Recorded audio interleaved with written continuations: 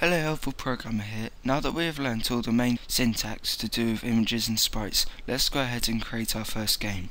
We are going to be programming a replica of Pong, as it will use an array of functions we have already learnt and a few more. Before we start programming our game, we need to learn about object-oriented programming and classes, as our project will be too big to fit in one CPP file. If you have yet to learn what classes and OOP is, then go to NTRTFM's videos, the link will be in the description bar. Now let's take a quick look on what our game will look like when it's finished. As you can see, it's a two-player game with two bats controlled by user input, and it has collision between the balls, both ends, and collision between the ball. To get the ball, we just press spacebar. When it hits the bats, it will rebound at a random angle of either 90, 100 or 80. And just an added thing, if you press E, you will unlock the Easter egg which will change the ball's colour. Let's go and set up the structure of our game.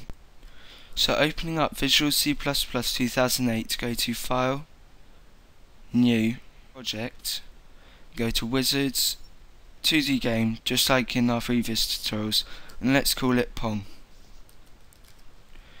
And press OK. I've gone ahead and created all the tedious structuring so you won't have to sit through while I type out everything, but I'll go over all the structure that I've made.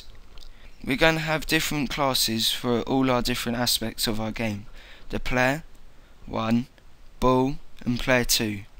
Player 1 has a .cpp_h, ball has a .cpp_h, and player 2 has a .cpp_h.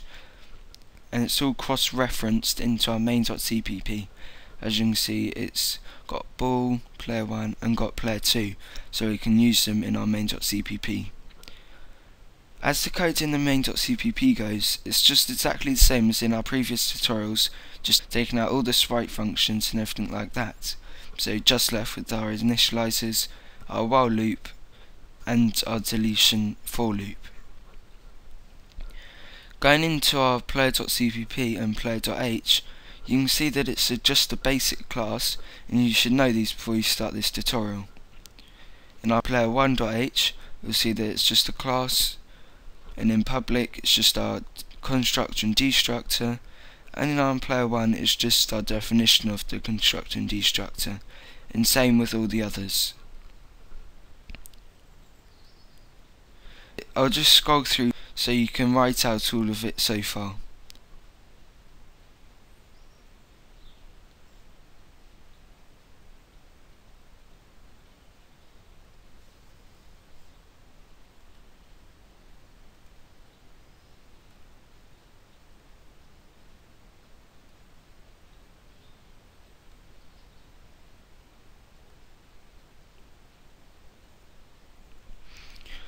Now that we've got our class structure set up, let's go and create the images we're going to be using.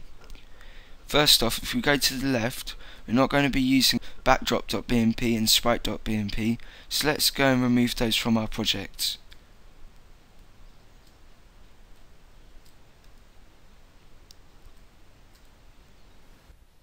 Okay, opening up Paint or any other graphical editor, let's create our paddle. So go into Image, Attributes, in the width put 6 and the height put 60.